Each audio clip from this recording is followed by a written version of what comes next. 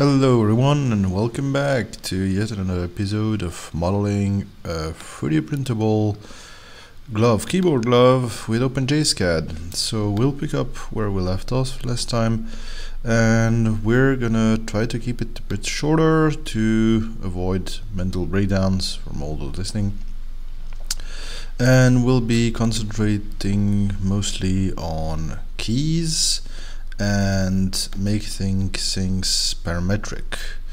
So let's get started with that.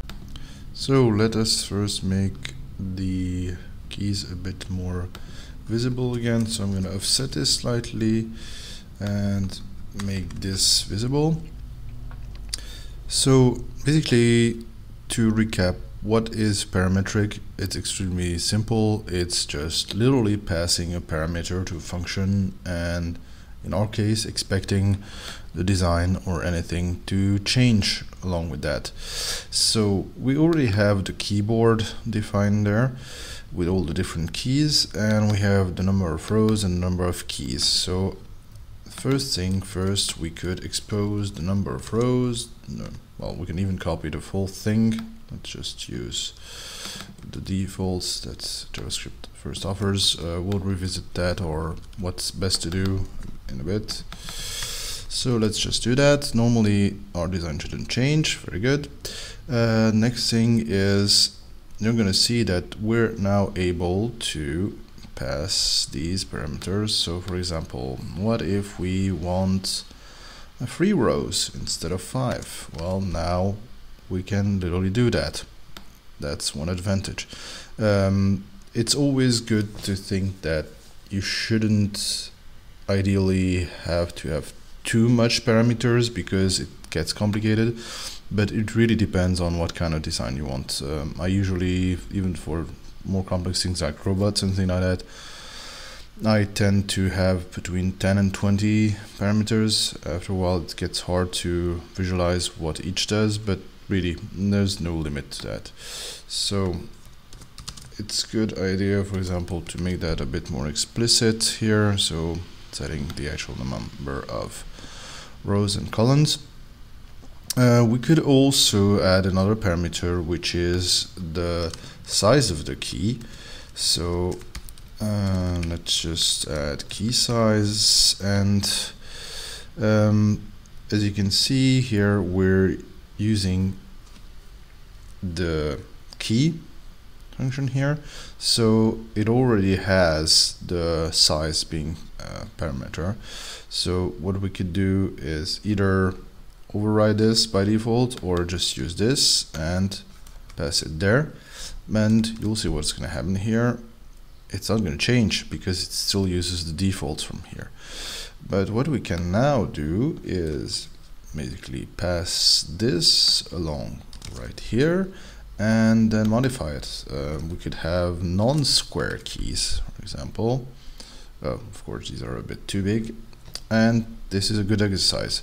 So as you can see, the distance between the keys is not dynamic. So we're going to make it a function of the size of the key here. So let's see, we have the key size here, and we need to first find where are we offsetting these. So I think if I remember right, it was let's just increase that a bit more. As always, don't hesitate to play around with larger values. So here you can see it's actually based on this. So what we're going to do is use kind of simply key size of 0, because that's X. Always remember X, Y, Z is usually the good idea. So it's complaining that it can't see that. That's kind of strange. Key size, that should be okay. We can always output that. Key size, key size. Ah, yes. And now I remembered, I think we have another call to keyboard. Yes, exactly here, which does not provide any defaults. So of course this will be undefined. So what we can do is simply copy and paste this here, and now there will be a default value for that. And remember, we use that for the holes in the box, in the glove, so that the keys fit right in. So let's get back on track. So now this means each and every one is offset a bit, and we could add something like key distance. I prefer to have very clear and a bit long variable names because it's frankly, I think, kind of better. So, and of course it needs to be like this because you want the offset to be for each one. So now on the x-axis at least you will have it offset. Now what if we wanted to do the same thing on the y-axis, on the other direction? And of course it's having the same issue, and by now I think you will have understood that we can simply do the same thing here, y-axis, and use key size of 1, so y-axis plus key distance. Let's just keep it simple and have the spacing always the same regardless of whether it's on x and y. You could also of course set it differently. There you go. And now even if we change the size, for example, to 12, the spacing will always be 5. But of course, since we added it as a parameter, we can always change that. We can make it very spaced out, perhaps a bit too much, but this all works. So I think something smaller would work. Yeah, let's go back to 5 perhaps, and let's go back to something like this. There's also something, but I'm not sure it's worth going into in this specific case. So as you can see, they're not being centered. So it's always a question of what's your point of origin, where do you start placing your objects from. Honestly, there's again no golden rule. Basically you need to have something that fits your needs. Here I added an artificial offset just to be sure. We could also simply use the dimensions of your whole system. So in this case it's the size of the rows. So this width divided by 2 would give you the right placement. So again, this is something that's part of parametric design. So what is your input parameter and how does that cascade into other changes in your design? So, well, let's do that just for kicks.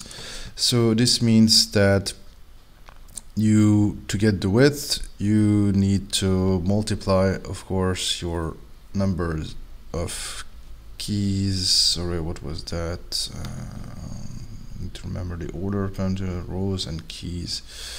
Perhaps columns would have been better, but a bit of camera reset there. Okay, let's go with the other way. So sometimes honestly it helps me to change things and to see how it's gonna adapt. So this means that was number of keys. So number of keys is used here, so you can just add it here, const full width. And that would be number of keys multiplied by key size of 0. If you remember, that's what sets our key size. Plus number of keys minus 1, because we're having one less folder, multiplied by key distance. And I'm very likely have been doing a mistake, but you never know. So we could offset it here like we had it, and just divide it by 2, and we'll see if I did that computation wrong. It seems I did. Of course, something is gonna depend on whether the initial thing is centered or not. So let me check.